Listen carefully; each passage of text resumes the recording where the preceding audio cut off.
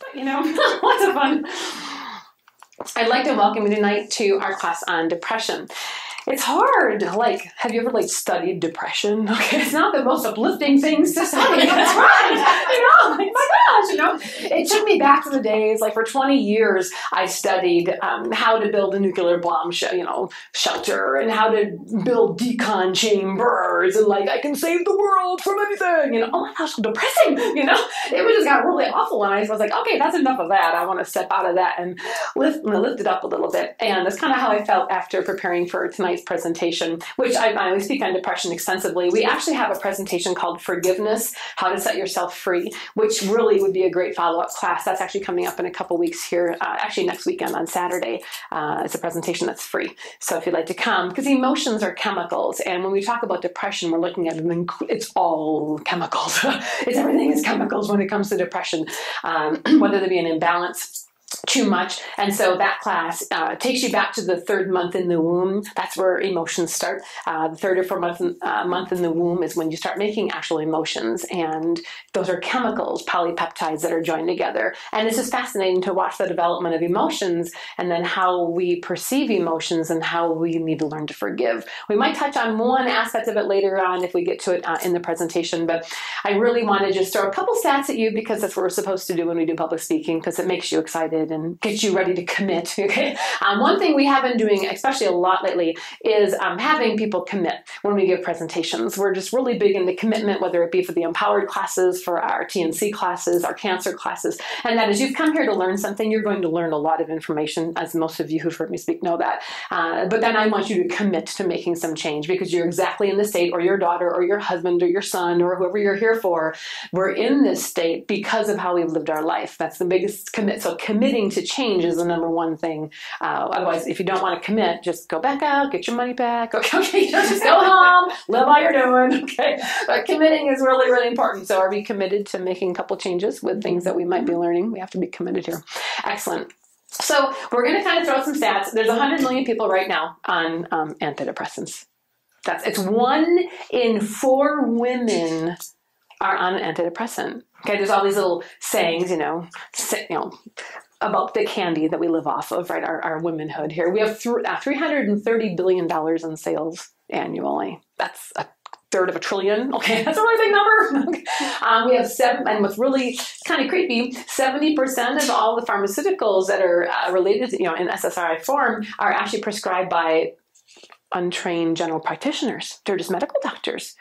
Well, and that has a lot to do with the fact that we're only one of 2 countries in the entire world that have go see your doctor commercials on TV. They're direct sales. So it's a direct to consumer sale, a DDC, and we're one of only 2 countries. New Zealand is the other one. And so all the rest of the world, they don't have it, where the pharmaceutical companies can actually put an ad out, and they find for every $1,000 they spend on a pharmaceutical ad that's on TV, a direct to consumer ad, they get 25 new patients that are, of course, recurring. Once you're on a drug, you're on the drug. Okay, until you come to a class at Karen's Energy, you're like, oh my gosh, I can do this. Okay, anyway, so we have to look at that. That's a real stat. So we look at 1 in 4 women, on average, are on these medications right now. And we look at the $1,000, $1,000 that's spent on a drug being advertised on the multimedia is able to procure that kind of following. It's a pretty serious thing. But 70% of those that are prescribed are really from people who have had no training at all in psychology. They're prescribed because you go to your doctor and go, I have symptoms of this, Y, and Z. And they're like, well, here, I got a drug for that.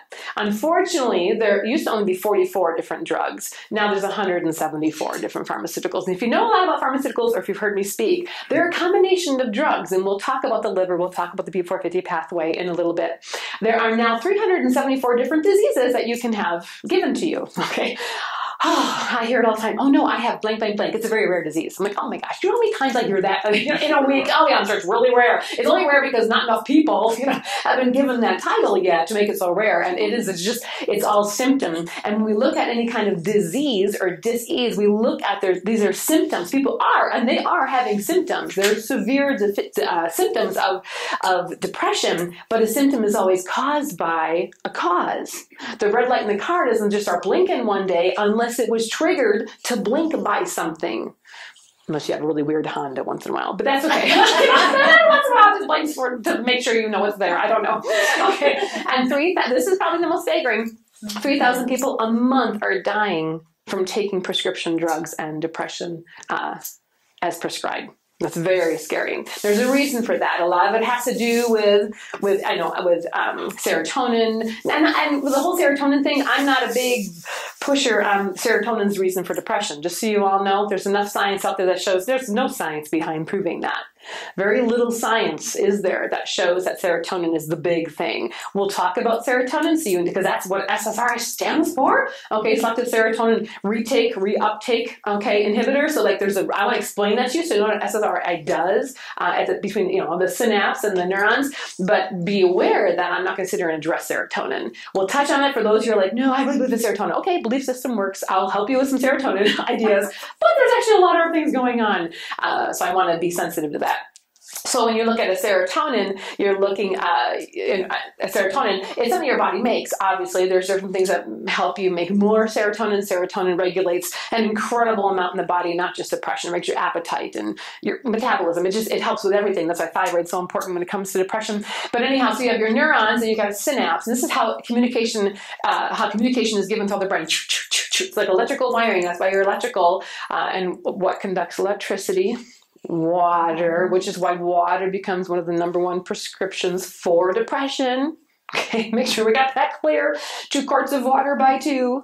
That's your #1 thing you write down. And so because water's conducting this electricity, then the serotonin can just pop over, ding, zing, and it can head right over to the next neuron, except sometimes that doesn't happen. So we'll get a whole bunch of them that come over, but then there'll be those that kind of get stuck. And when they get stuck, they can often be retaken up and back into the neuron.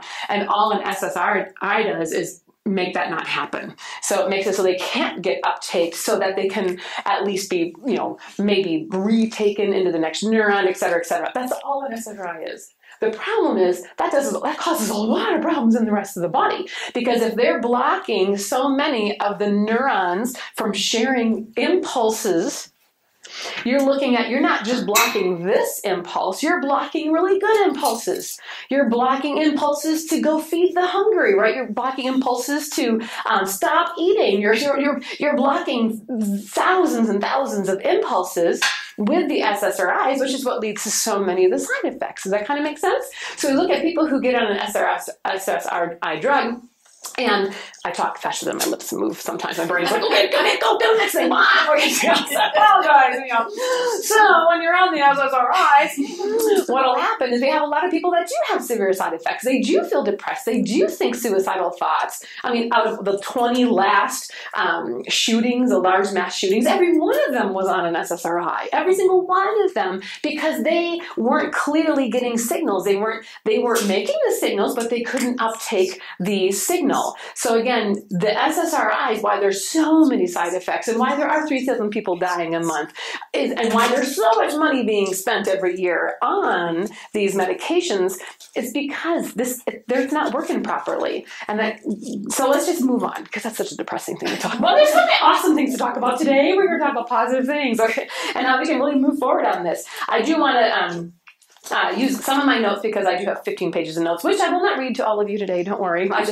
It's how I prepare, So we're looking 1 in 10 Americans experience depression. And we all experience depression. Who hasn't experienced depression? Just got a phone call today. Someone's mission, while he's serving a mission, his wife, their mission president, just died. Just didn't wake up this morning. Oh, I'm sure there's some depression going on. That doesn't mean he's going to run and get a medication, right? There's going to be a loss. There's going to be something going on. Whether it be that you wake up, like the day I woke up and my cat got hit by a truck. Oh my gosh, right? I was like, I was 15, it's my cat. Okay, but, we don't pad that. We need to look at depression as normal. That's the number 1 thing, is to look at that as, okay, this is a normal state. We'll talk quite a bit about depression, but just realize that we all are going to experience depression. And there's lots of names for it. Adjustment disorder, depressed mood, dysmatic disorder, which is a DSM. You're looking at chronic depressive disorder, major depressive disorders, bipolar disorders, and there's quite a few different names and terms that you'll hear. And what's unfortunate is when a psychiatrist actually gives this label to someone, there is no testing done. There's no blood work. which, if every emotion is a chemical, we can take blood out of people's bodies and tell you some of the emotions you're feeling because they're actual chemicals in the body. There's no testing done at all before they give you a label. That's probably the scariest thing in the world because you wouldn't just go on a cancer medication if you weren't treated, if you didn't know you had cancer in the body. You wouldn't be put on more insulin if you weren't aware that you needed to have more insulin in the body by doing blood work. Or of course, we wouldn't prescribe insulin, we'd just fix your pancreas. But anyhow, but you need testing. Testing helps you to see. Biomeridian testing can take you in and find out, okay, what emotions are you experiencing that are making you have some of these depressed feelings? So again, just be aware that there's no testing done. So I would like to do a couple quotes here. And I'm going to throw some words at you that I don't know if you know or not. So if I could try to not throw them all at you. But anyhow, when ads started coming out in 1997 is when we started advertising in the United States to people. And when they first came out, I'm sure you all remember when we'd sit there at the TV and there'd be like half a minute ad and a minute and a half of these are the things that can go wrong, right? Well, that was so boring to consumers that they went ahead and reenacted that law. The FDA went back and said, oh, that's not all that important. Just put a couple of major side effects that could happen and just throw it on there. So they don't even give you the full side effects. Now it takes you about an hour and a half to read 0.5 text when you get a drug. So I know it saves a lot of money on paying for advertising. Anyhow, so that's called adequate standard, by the way. And just some of the side effects from antidepressant medication. And I know that some of you in the room are on antidepressants. That's just how it is. If we're looking at 1 in 4 women, every time I speak, I know there's quite a few women in the audience, if not hundreds in the audience, that are on medication. So I'm sensitive to that. I want you to be aware of that. But I'm going to challenge you a little bit. I want to make sure you kind of are aware of what's going on at the cell level. And at the cell level, before we talk about anything, let's make sure we review cells and cells functions. So every single cell in the body has its own respiratory system, so it breathes. It has its own reproductive system, so it reproduces itself and it makes an identical copy of itself, or a stem cell, so it'll make a copy of itself. And so every one of our cells has a lymphatic system, so it's cleaning itself all the time. It's lysosomes, right? Every one of our cells has a mitochondria, that's the energy factory, ATP production. So our cells are very, very busy. The most exciting part of the cell, however, are those receptor sites. Bing! Okay, bing, bing, bing. We have receptor sites that are sticking off like little hairs all over those cells. And those receptor sites, every single one of them is like a lock and a key. There's a hole in the end of it or an indent. And when something floats around, it has to actually lock and key into that cell receptor site to trigger it to do something. So if this is an aquaporin receptor, it's looking for water. So along comes Gatorade. Oh, that didn't work. Okay, so along comes coffee. That's not going to work, but along comes water. It's going to bond and flush, and so the water will come into the cell, flush the cell, be used by lysosomes. It'll pick up debris and proteins that are not used anymore by the cell. Your cells are like amazing, like 3,000 enzymes in every one of them, and every single one of those 3,000 enzymes is loaded with proteins in it. So there's just all this matter inside every single one of your cells, and you got 70 trillion to 100 trillion cells. Lots of action, countless receptor sites. Well, cell receptor sites are everything when it comes to depression. Matter of fact, cell receptors are everything when it comes to anything. That is how the body communicates with each other and how it grows. And so when we talk about cells and receptor sites, a couple of really important things for depression, as well as many diseases, is that cell receptor sites get clogged. Period. They can get inhibited. You can drink out of a plastic water bottle. You can eat out of plastic bags or plastic containers or microwave something. You can have enzyme inhibitors. You can have inhibitors of cell receptor sites that'll block that cell receptor site. So in other words, if this is a cell receptor site, there's only 2 ways to make it uptake, to make it do something. Only 2 ways. A molecular frequency, as eat the apple, eat the kale salad. I'm clear, right? No kale? Okay. So eat that delicious. Eat the tomato, right? Eat the apple, whatever it was. And you eat that, and you're going to have thousands of constituents that go in and lock and key with all these cell receptor sites. So in your heart, if you have a lot of cell receptor sites for magnesium, right? So et cetera, through the body. So you have all these different receptor sites throughout the body. and each cell has a particular set of receptor sites to grow or to enact its duty. So, cells in the brain and in certain quadrants of the brain will have different receptor sites than the cells per se in your liver. So these receptor sites can be hit by a molecule that you eat, or a pharmaceutical drug is a molecule or a frequency, as in a word that is spoken, a tone that is used. That's why singing bowls and Tibetan bowls aren't just weirdo things that hippies do, okay? They actually heal, okay? And EMFs and, your smart meter. Most dangerous thing in your house is the smart meter on the outside of your home. And actually, I was just meeting with a couple whose son is very suicidal. Wonderful kid, Eagle Scout, goes to church, loves the world, but he's suicidal. And I said, as we had this meeting with them, I was working with their family in general.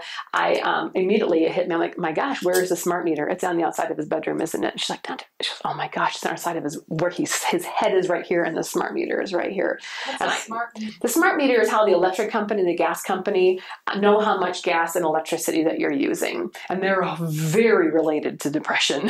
So you look for that smart meter on the outside of the home, and there's other classes that we teach that relate to how to block that. In my book, there's a whole section on how to block EMFs as well, and how to reduce that exposure.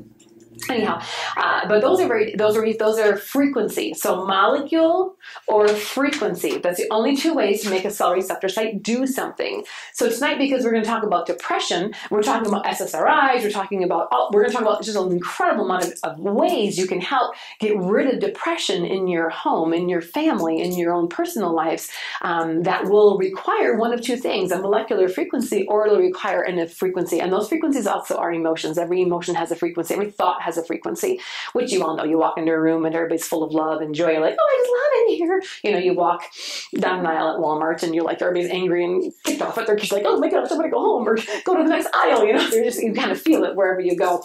You walk into a room and people have just been fighting. You're like, oh yeah, not a good frequency, right? Got to get out of here. And no one even said a word. So frequencies are everything, and they hit your cell receptor sites. They trigger things in your body to happen. That is very important to understand. So anyhow, now we can move forward. So the side effects. So here's how side effects work. I keep saying I'm going to use it. I never use it. See, for 15 pages of what? Anyhow, so a side effect. If you I had epilepsy. So my whole life, have a seizure, ring a bell, have a seizure, lay on the ground, and have a seizure. Entertaining. Anyhow, and so I wanted to get off my medication, but and I did. My medication, all three of them, by the way, yay! But my medications would do this, okay? It would prevent things from happening. It would make sure I didn't have a seizure. But then that frequency, that molecular frequency that went to the synapse of my brain to prevent a seizure, also triggered X, Y, and Z to happen. I would get depressed more easily, right? I could gain weight more easily. My thyroid could get messed up, et cetera, because it was also being picked up by my thyroid. It was getting picked up by my apostat, which is why I gained weight. It was picked up in my liver in numerous places, right? So all of a sudden that frequency was picked up all over my body, side effects. Now here, the list of side effects from medications that are prescribed for depression they range from everything from, headaches to sleeplessness, feeling of being drugged, the muscle weakness, having swollen joints and different pains. I'm not going to read them all to you. But feelings of nervousness, of vomiting, dizziness, bowel problems, inability to taste. Okay, normally that is always a big one. Excessive yawning, the tight feeling in the throat. And then those are just easy side effects. The serious ones are the visual or auditory hallucinations, passing out, blurry vision, chest pain, unsteadiness when you walk. A lot of people have a lot of ringing in the ears, change in urination, vaginal infections, rashes, hives, itching, etc. And as a matter of fact, in 2007, I don't know how many of you are familiar with this, but 2007, the FDA even came out with like a black box warning saying that the most serious type of side effect is the fact that it increases the risk of suicidal thoughts, tendencies, and behavior, notably between the ages of 18 and 24. So just kind of understanding that that's one approach to depression. It is the major approach to depression is just to give them a drug. It's the major approach to ADD and ADHD right now. Now we've obviously learned in the last 10 years that there's much more natural approaches that work beautifully to get rid of depression and keep it away, as well as get children off of ADD and ADHD medication, which we've profoundly had a great influence in. We've worked with school districts and helped them to bring in certain foods at 10 o'clock in the morning and 2 o'clock in the afternoon in classrooms, and all of a sudden all their ADD, ADHD is gone. Well, that's not luck. Okay, it's understanding cell receptor sites, understanding what omega-3s can do to the body, right? DHA. It's understanding what foods can help the body so that you aren't triggering this convulsion, this impulse. Okie dokie. To understand, I love this. To understand what an imbalance is, we must know what a balance is. And still to this date, there's not a single psychiatrist. No science, by the way, there's no science behind psychiatry at all. There's not no science. And that's one of the coolest things is because I love biology. I do a lot of cell biology. Biology, like psychology is dependent on biology. Well, biology has advanced tremendously in the last 40 years, 50 years. Psychology hasn't done anything. They're still prescribing the same drugs they've been doing for 60 years. They have not been at all, even though biology has proven so much different about the actual cell matrix. So just note on that it's not progressing. It's not going anywhere. And there's all these crazy studies you can read that'll just depress you more. But anyhow, back in 1940, all the top psychiatrists met together and they're like, they actually made a plan and it's stated in the books, you can read them. Their plan was to create enough chemicals that they could then control the emotions of most humans on Earth. Like that was their objective by 2000. Well, that happened, didn't it? And now we're at 174 different medications that control the emotions of people. And this wasn't like just a fluke that all of a sudden people got depressed and on medications. There's always evil, but there's always greatness. And I don't even call it evil. I call it darkness, and light. There's always some of that darkness, but there's lots of light. Unless we all start going some dark road, and then I'm gonna leave because I'm not going there with you. I love the light, man. I'm kind of drawn to it. Exactly. We've got lots of lights. We've got lots of them. Here you have a lot of lights, don't you? No, we're rolling up today. That's right. Kind of an interesting analogy on using any kind of medication, especially for depression. That's what we're focusing on tonight. Is if you had a woman who was depressed, you're like, okay, take 2 glasses of wine every single day. That'll help with the depression. Okay, so she starts drinking 2 glasses of wine every single day. Well, after 6 months, what kind of problems might we see? We might be seeing some problems. Okay, well, she's drinking the 2 glasses of red wine every single night, and she's not feeling as sad, but now she has all these other metabolic problems. Now, after 10 years of drinking 2 wines every single evening, would we have problems? Yes, we'd have problems because the rest of the cells in the body aren't used to that. And those cell receptor sites become clogged. They become suppressed not only by foods and toxins that we eat. Well, that's the main thing, of course, but then by the chemicals that we use in our foods as well. So we will get to some of that.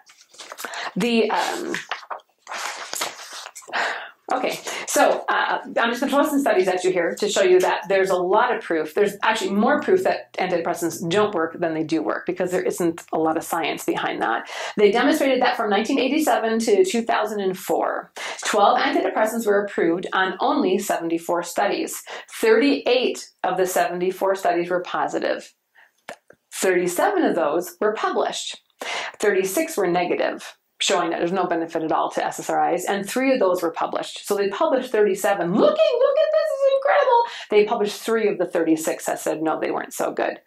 And then the ones that had positive, only 22 were unpublished. So it's very skeptical there. We're looking at pseudoscience. There are 3,000 patients who were treated with antidepressants, psychotherapy, placebo, or no treatment.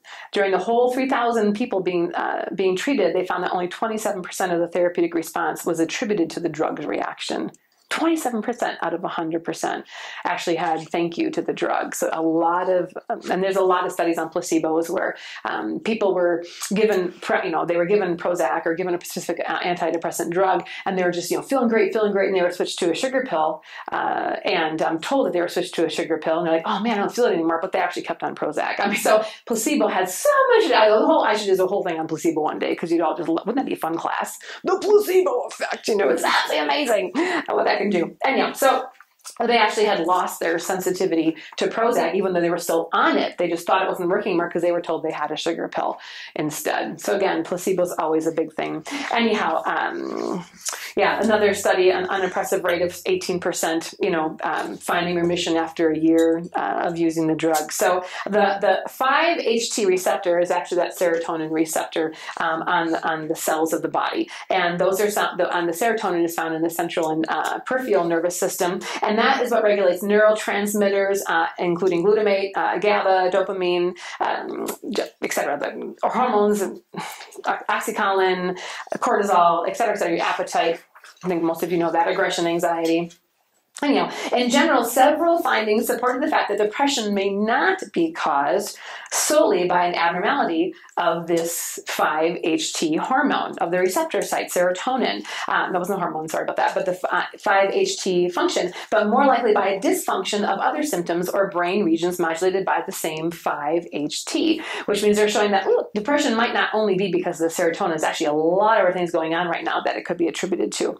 So there are actually 2 really great websites I wanted to share with you if you're on a medication and you would like to get off of a medication. Because legally, I can't tell you to do that. If you're a member, I can have a consult with you and I can help you a little bit, but legally, there's no way I'm going to step into that one. There are 2 great ones. One's called survivingantidepressants.org. Wonderful resource, hundreds of posted articles and chat boards and people you can communicate with there. So survivingantidepressants.org and beyondmeds.com. Those 2 websites are going to be very helpful for people who are looking to get off medication. We have worked with a lot of people who have gotten successfully off their medication. It's been a miracle. It's been wonderful to watch them, and I can gladly tell you every single one of them is doing incredible. So the SSRIs, the antidepressants, and other forms of medication that people are given for the instability is something that we've seen great success with. Did you have a question at all? No, sorry. Okay, no, don't be sorry. That's okay. You go ahead and stretch. Don't mind at all. Okay. I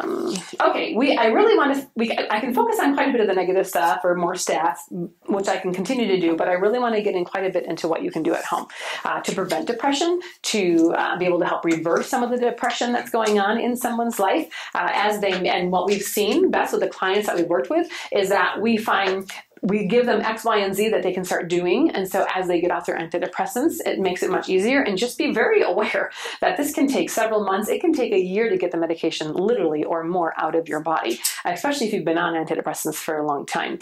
We worked with someone who was on antidepressants for most of their life. I mean, they actually prescribe antidepressants to 2-year-olds now. They've done studies on antidepressants in young little children. It's very scary. My son was 3 when they diagnosed him with depression. Oh, isn't that just it's just so wrong. And we're going to move from there. By the way, Harvard researchers, people always get excited when I mention a Harvard research study, so I thought I'd throw one in here. Anyway, long-term antidepressant use may be actually reversed. It is possible that antidepressant agents modifying the hardwiring of the synapses not only render antidepressants ineffective, but also include a resistance. So there's a lot of proof out there showing that these can be very dangerous, and yet people are able to get off of them and live very well.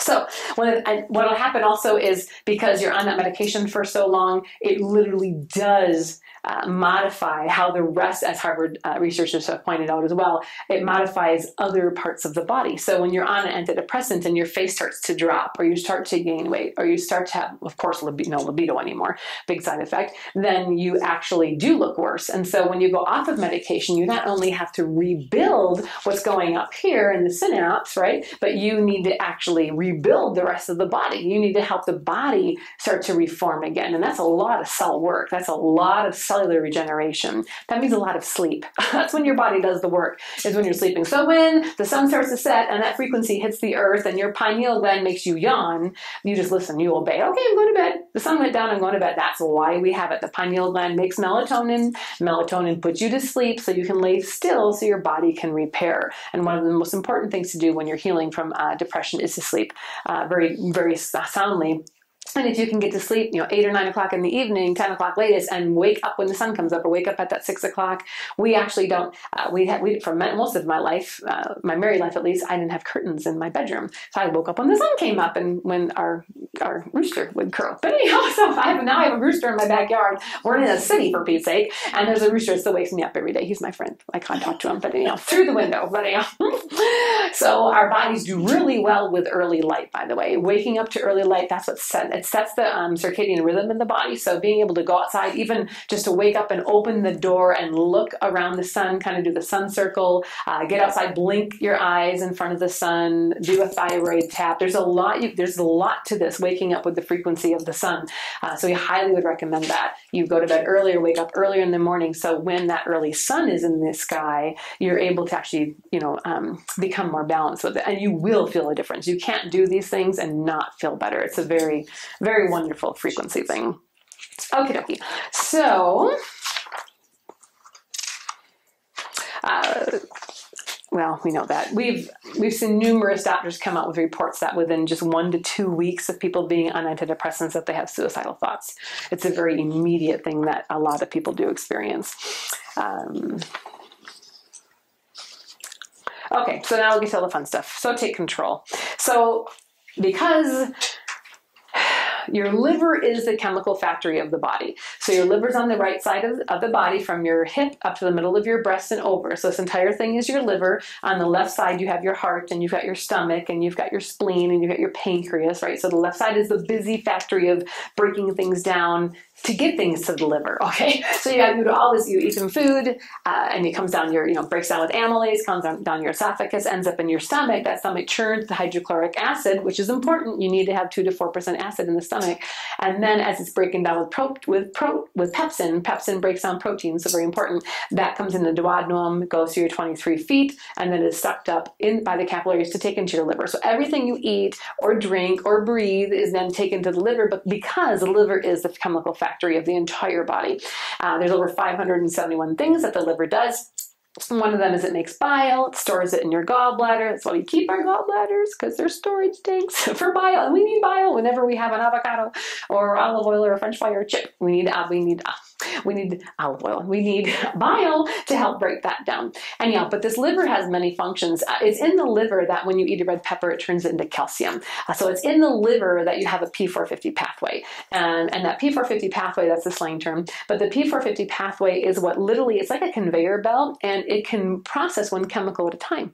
So if we eat something that has 30 chemicals in it, which is most of your chocolate bars, right? Your processed ones, you have a lot of chemicals going through that the liver has to go ahead and digest. You eat something from a fast food joint and you're loaded with different chemicals that the liver has to process. We take a pharmaceutical or 2 or 3 every day, and we have a lot of chemicals that the liver has to process. Why people gain a lot of weight when they start taking anything from birth control to antidepressant medication is because the liver can only process one thing at a time. That's the P450 pathway. And so if you have a whole bunch coming in and your P450 pathway can't process it all, it just goes ahead and sticks it in some fat for some storage. They're called storage lockers, right? It's what all fat is, a storage locker for chemicals that can't be processed yet by the body, can't be used. Too many calories coming in the body, so they get stored because they have to get processed. It's just the whole body's processing.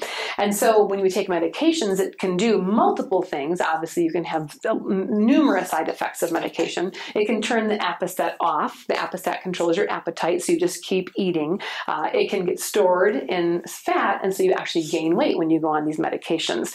And so that P450 pathway where the chemicals come to is going to be very important to keep clean. So of course, one of the first things we ever recommend is cleaning the liver. But however, don't jump on the liver cleanse unless you're having 2 or 3 bowel movements today, because it's not going to do you any good. So you have to have bowel movements. When the bowels are clean and your colon is only 5 feet, your small intestine comes through here, your right hip over. This is your ileocecal valve, and your colon ascends, transverses, and descends. So it literally is only 5 feet. And right underneath that rib cage is that transverse colon. And so if you're ever like, oh, I got a stomach ache. Well, your stomach's over here. That's not a stomach ache. You're constipated, or you can't digest something properly. That's the only thing that happens here is digestion, leaky gut, not enough enzymes, or constipation. That's it. That's the answer always. And so, well, you can have cysts or cancer growth, but you won't have that when this is clean. And so making sure that that body regulates and has bowel movements. So once we make sure we're having some bowel movements every day, and antidepressants can cause you to be constipated. So you need to eat a little bit more fiber, drink some water, make sure you get some good herbs in there. That part's all in the book. And then you can start moving those bowels. Then we go in and we do a nice liver cleanse. So you can do a liver cleanse of your choice to help cleanse the liver and reestablish some health in the liver. And then there's other things you can just do naturally, and we're going to kind of go through quite a bit of those. And so this intestinal system is so important. That's why we focus on it. 90% of your serotonin is made in your intestinal system, if you aren't aware of that. So if you are a serotonin believer on all of this, okay, serotonin is really important, by the way, but you're going to have a lot higher serotonin level and be a bit more happy happy if you are having regular bowel movements and this is kept really clean. You have flora, 5 pounds of gut bacteria at all times in your intestinal system. You need 5 pounds of gut bacteria in there. And you go ahead and drink a glass of chlorinated water from your city and boop, you just killed it all. So let's start over again. Okay, antibacterial soaps. Yeah, don't ever use those. Antibacterial soaps will never kill a virus in the first place, and bacteria aren't so hard to get rid of when you understand the bacteria. Some can be hard, but most aren't. And so when you're using antibacterial soap, where is it going? It's going into your bloodstream and it's circulating and it's killing the gut bacteria in your intestine. Very important. I'm saying you have a lot more good bacteria than you do bad in the body. So building this intestinal system up with raw sauerkrauts, kefir, coconut kefir, the kombucha, those are really important things. Taking a good probiotic, whatever way you want to bring in your culture, but making sure you have cultures that are coming into the body that will help the intestinal system stay really healthy, because this is where so much of your immunity lives, as well as the serotonin is made. So making sure that stays nice and clean.